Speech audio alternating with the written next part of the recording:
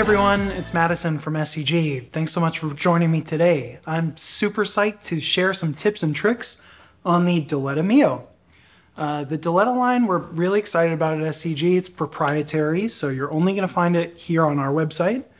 They're built in Italy by hand. Certainly striking to look at, and I've been really enjoying getting to know the Diletta Mio.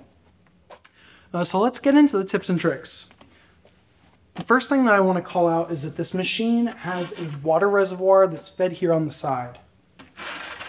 So when you're getting it set up, you're going to want to make sure that the two water lines here are submerged in that water reservoir. Now there are two water lines because there is a dedicated single boiler for the group head and a thermo block for the steam wand. And they have their own separate circuits, their own separate water pumps. So make sure that both of those water lines are submerged. Next thing that I want to talk about is when you turn on your machine, you're going to notice this 1ST or first here on the PID. This means that the boiler just needs to be flushed or filled with water. And it's pretty easy to do. I'll show you. All you have to do is press this brew button. Let it run for about 60 seconds. So let's give it a shot.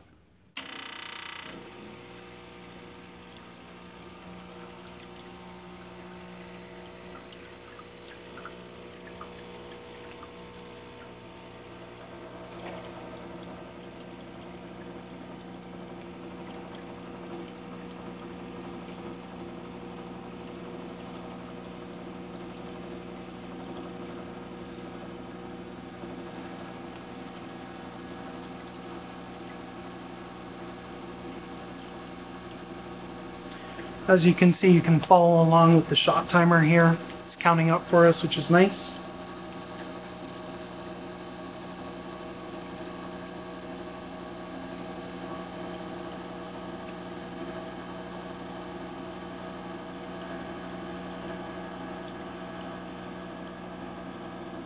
All right, let's stop it at 60.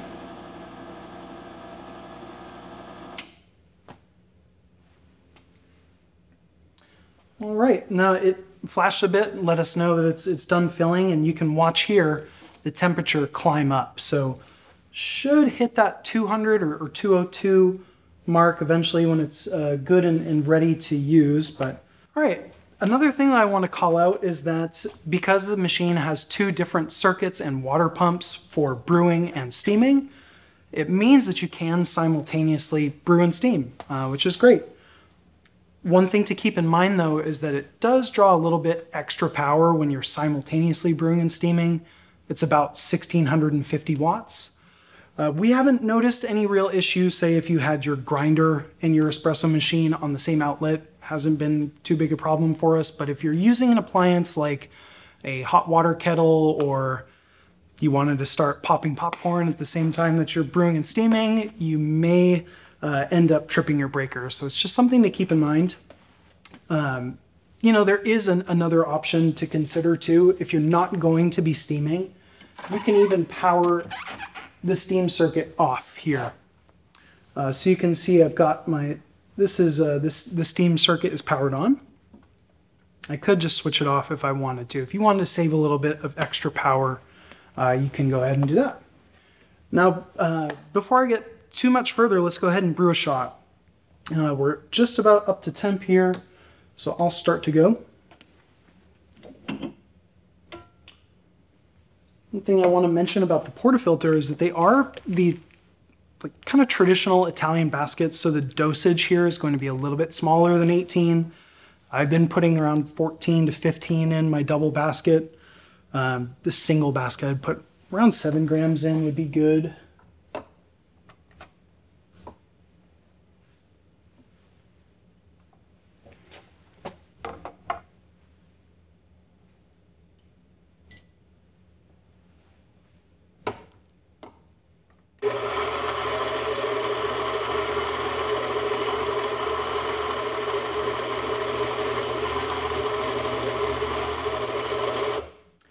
I'm using the Vario Plus, which I've also been really enjoying testing and using. For those wondering, I am using the 2 on the macro setting and Q on micro here. So it's been a pretty good setting for me. Thanks to Baratza for the starting point. It's 14.4. I'm just going to put a tiny bit more in there for good luck.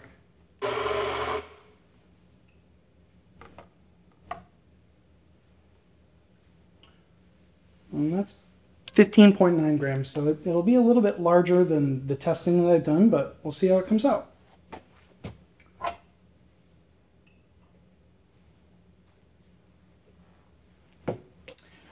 Another thing that I wanted to mention is that it takes this machine about 15 minutes to be fully heat saturated.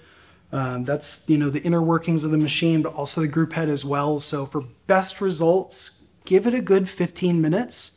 But if you're in a hurry, this machine will be ready to brew in about 6.5 minutes from cold.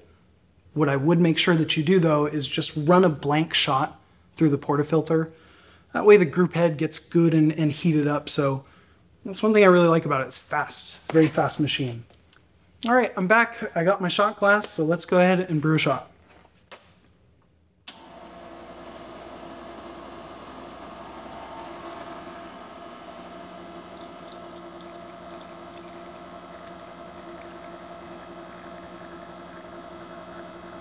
I really like that this machine has a pressure gauge here on the front. You can see I'm up to around 10 bars, so a little more than that 9-bar range, but I think that's going to be okay.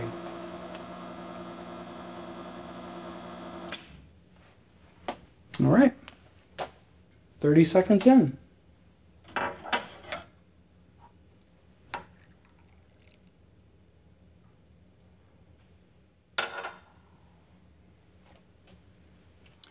Give it a taste.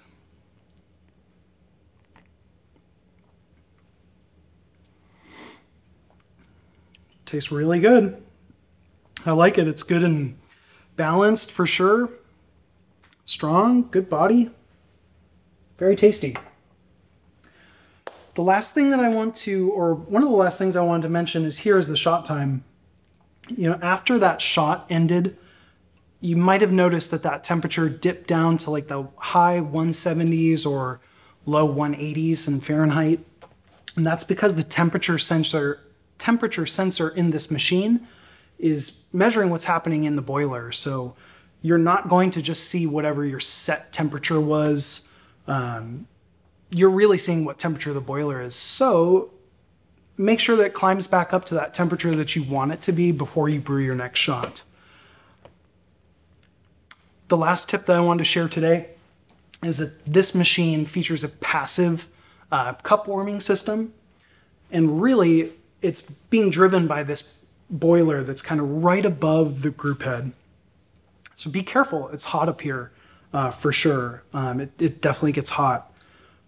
What I would recommend is if you have your cups up here to get warm, serve from the front, serve for your guest, and then move your cups up to the forward and just make sure that you serve from the top.